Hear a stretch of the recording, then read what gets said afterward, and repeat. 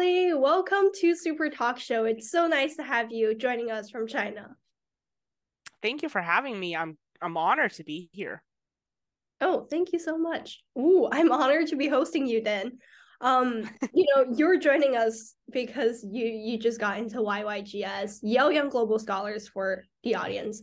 Um, it's a super prestigious program hosted by Yale University, and so many high school students want to apply for it. I just did the Google research, and it seems like there's almost a 13% acceptance rate. That's super low. So I just want to ask you, actually, just get started. Can you give us a brief introduction about yourself before we jump in?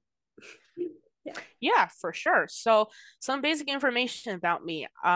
Like Heidi said, my name is Molly, and I'm a grade 11 student in Canada right now. Well, right now I'm in China, but I'm taking high school in Canada, Toronto, Canada, and I'm a passionate musician, a passionate activist, and I'm a devoted writer and poet as well. And there's just a lot of things I do, high school exploration and stuff. So yeah. Mm-hmm. Yeah. So I guess my first question for you would just be, why did you apply to Yale Young Global Scholars in the first place? I know that was a question on the application, so I want to hear what was your answer to that? Yeah, so well, my informal answer would be that I always loved Yale and I just want to, explore the campus. But I didn't put that in my answer. Like I didn't cover that on a large scale in my answer, just briefly mentioned it. But I think a main thing that also got me interested in YYGS is that they have a program. I applied to the LPC program, the Literature, Philosophy, and Culture program, which just matched my interest perfectly because I want to use music and arts as a conduit for change, as something that I use as an activist. That because there were so many great musicians like Stevie Nicks, like sorry, my mind is not processing right now. Yeah, Joni Mitchell and David Bowie. So many of them used music as something for change, as something for social justice. And I just think this program would bring me a lot of, a lot more insights into this field, and also um, inspire me to use music as a tool for social change. So yeah. Mm-hmm. Right. I know there was a lot of course offerings, so I guess that you also touch on why you chose that course. Um, Yeah. Yeah. So, I think I saw somewhere that you applied for session three. I mean, you got in for session three. Did you fill in Yeah. all three sessions? Because I know personally for me, I only did for one. I don't know if that affected anything, but what was your way of mitigating that? Well, technically, I'm free throughout all three sessions. So I did say on the application that I'm free through all three sessions, but I did, sorry, there was some notifications going on. I'm just gonna set it to focus mode. Okay. Uh, okay, sorry about that. So I did say I'm free throughout all three sessions, but I also um emphasized that I would prefer the session that I chose because that would give me time for other stuff that I'm planning to do in the summer, like writing music, like writing poems, like planning ahead for the school year, what I'm gonna do as a co-head for an activism affinity group in our school. So yeah. Mm-hmm. I see. So I guess I want to get into the bulk of your application. Like for your essay, what did you talk about? And oh, yeah, just in general, can you elaborate on what you wrote for the essay? Yeah, so I think my essay was very like focused on the course of the program that I chose. Like I said, I chose the literature, philosophy, and culture program. So my essay was very arts and music and social change heavy. I talked about how my identity as an autistic person shaped me, and that um how there was like a process for me to realize I didn't need to change anything about myself. Instead, what needed to change was the society, and I should be a force of change, and how I could use my arts as something that I use to make this change happen. And so yeah, it's very like it's just very focused on that one program that I want to get into. Mm-hmm. I think that's actually the perfect gateway to like my next question because last year you also actually, let's say last school year, when you were in 10th grade, you got, I think it's the gold. I don't know the name. The first place anyhow for Harvard International Review, something with a research. I'm not sure if it's the writing contest, but you did a research Yes. paper about like autism in general as the topic. So can you talk to us like what was that competition? Because I think if you wrote it on your YYGS application, that might have played a big part since it also correlates with the program you applied for. So can you just talk about like that experience last year with Harvard International Review? Yes, of course. So I agree that competition definitely played a big role in my application to YGS.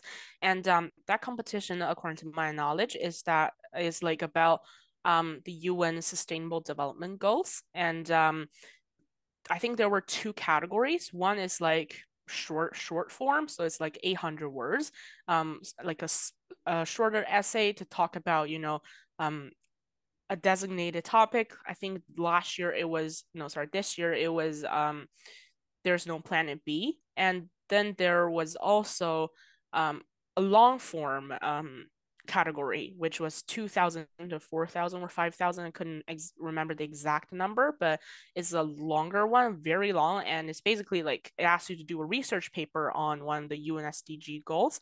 I couldn't remember the topic for this year, but last year was, I think it was like pick whichever you want from the 16 or I Mm-hmm. think it was 16 SDG goals.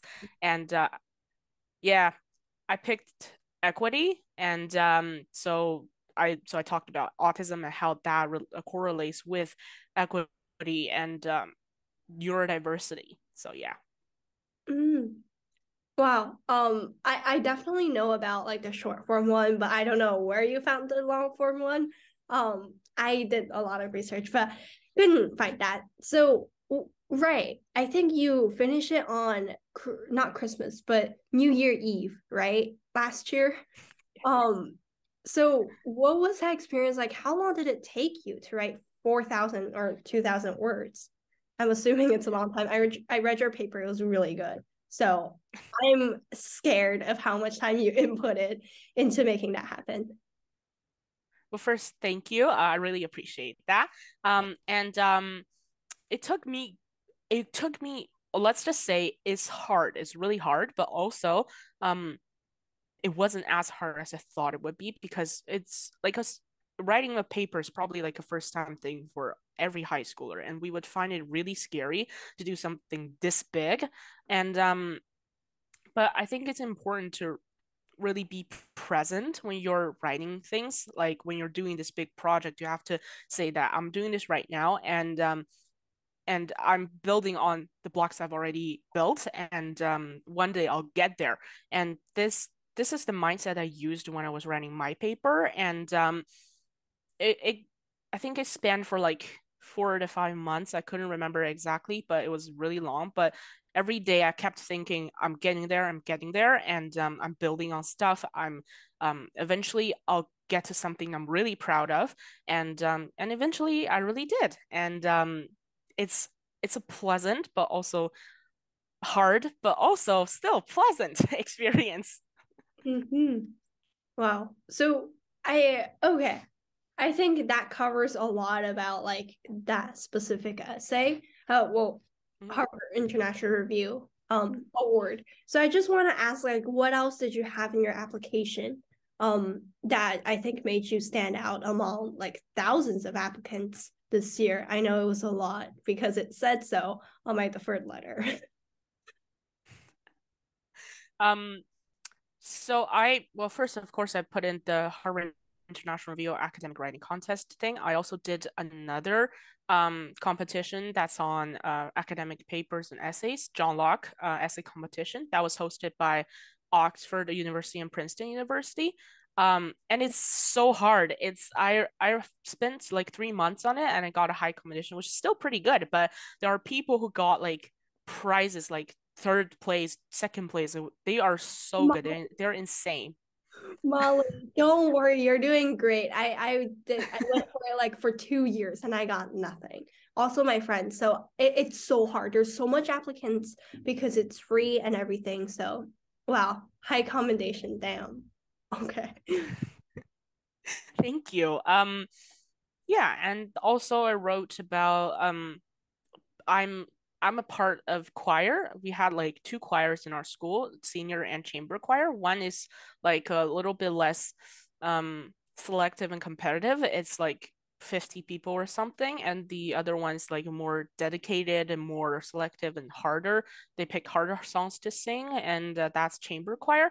So I have experiences in both choirs for three years ish, and I also put that in because I think that's a big part of my life, music, and also I also put my experience as a singer, songwriter, and as a guitarist, um, a still learning keyboardist, and just a lot of music stuff to really correlate with my essays and correlate with the personality that I showed in my whole application. And is there anything else? Right. I also talk about my experience as a poet. I write poems a lot. I have like 150 poems in English right now. So yeah, it's a lot. Like I really love to write. So yeah, so that's basically it. Like I think overall from my speaking from my own experience, I think it's just really important to build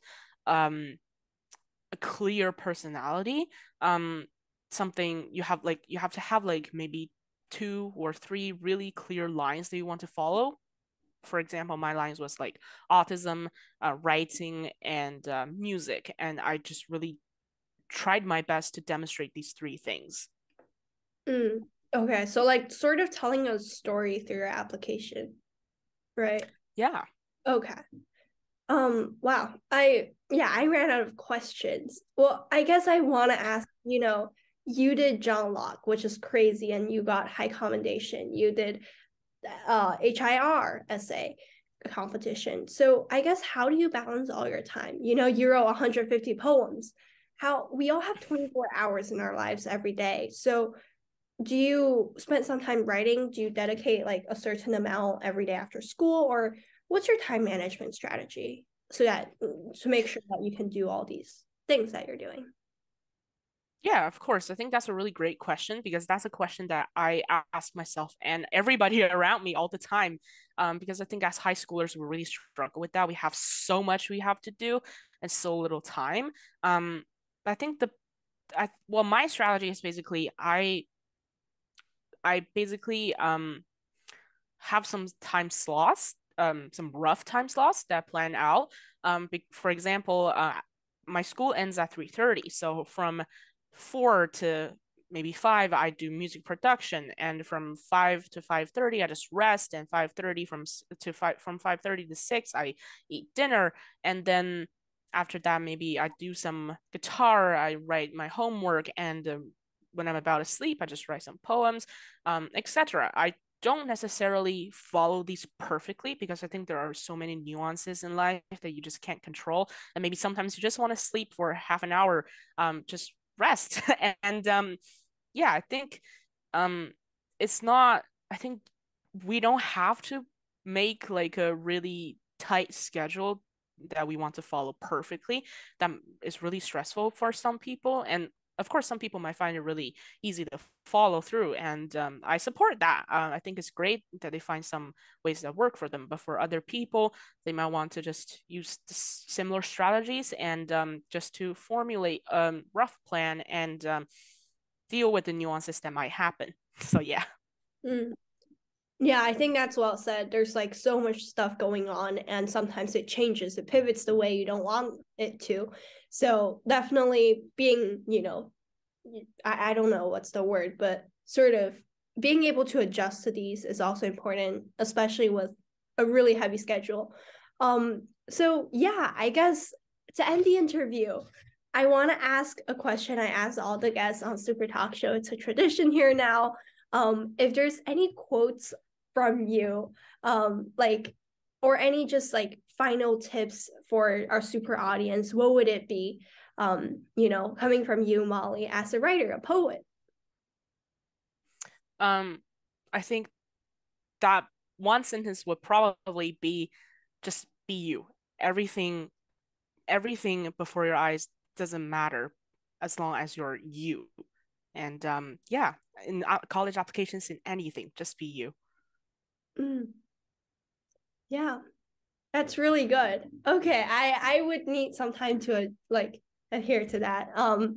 But yeah, I think thank you so much for being on Super Talk Show. It's really great to have you here with us and hearing all the Thank you so awards. much for having me.